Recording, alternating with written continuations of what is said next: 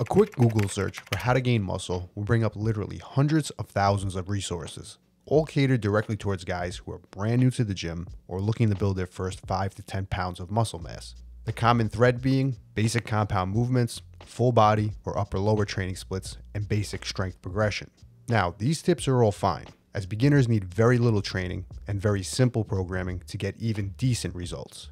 The problem is, many of these guys get those initial results following those methods and then think they found the holy grail. These are the guys who say things like, the best exercise for big arms is chin-ups. Any more than 3 full body sessions per week, that's overtraining.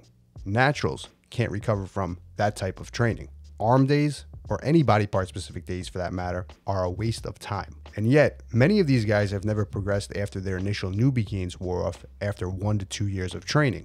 But the guys who are looking to get to elite levels, the ones who continue to progress year after year, some of whom are 20 plus years into training and still grinding away, trying to gain just 1 to 2 more pounds of muscle tissue.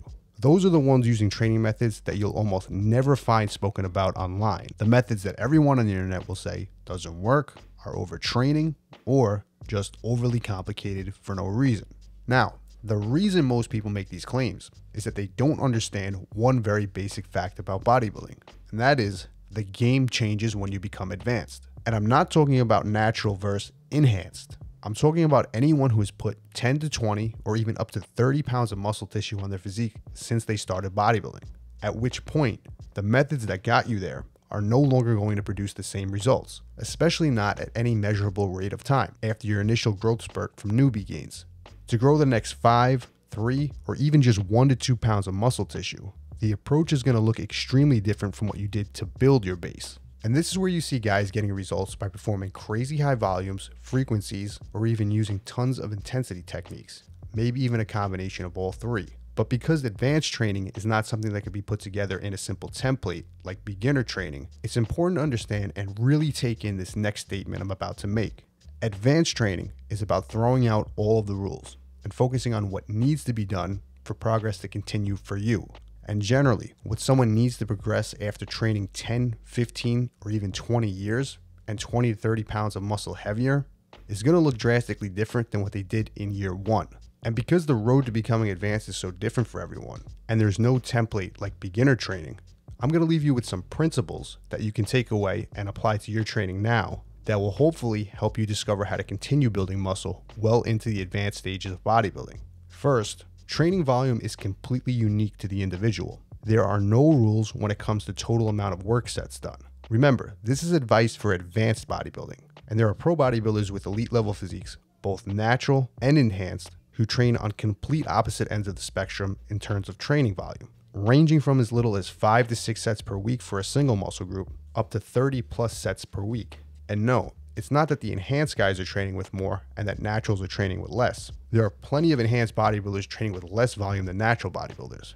And that's a perfect example of how individual volume is. And these guys are all at the elite level. And the reason they're training with such drastically different training volumes, yet are all getting similar results, is that they have dialed in the ideal training volume for their individual genetics, lifestyle factors, and any other variable that might influence their progress. And they're not following a general rule of thumb because that's what the majority agree is best. They're following the feedback that their body gives them. The second principle is intensity should be relative to your training volume. Many beginner or intermediate training templates assume a fixed intensity. Usually that means either every set is taken to failure or nowhere near training to failure. And when programming this intensity, there's a total disregard for the amount of work done. This naturally leads people down the path of picking one training method over another. And you get guys who swear by low volume, high intensity training and others who swear by volume. Guys who are training to get to the elite level don't worry about this argument, as they understand that there's a very specific volume of training they need to reach to make any progress at this stage of the game, and that the intensity of each set should be followed by the training volume, not the other way around like many people think. So if an advanced bodybuilder understands that he's super strong and even a remotely high number of sets on squats and deadlifts bury his personal recovery abilities, he's not going to try to copy a super high volume trainer's routine. He's going to keep his volume in check and make every one of those limited sets count. The same applies to someone on the other end of the volume needs spectrum. If genetically he he has super high recovery abilities, is very resistant to fatigue, and gets a very small training response from each individual set, he's going to have to do more total work in the gym. And that's fine. But he also understands that in order to get that total amount of work done, he's going to have to adjust his intensity to match that high volume. And as a result, he has to keep his ego in check, train shy of failure, and maximize each set while minimizing his fatigue. And finally, the last principle comes down to the work to rest ratio. Regardless which training method he follows to build his physique, one aspect of hard training that can never be avoided is fatigue, and it will always build up over time. In order to continue training productively, the proper amount of rest days per week, deload periods, and active rest or even layoffs should be taken. And again, this number is different for everyone, and it's based off the bodybuilder's own genetics, training style, and experience. And again, this is something that has to be fine-tuned.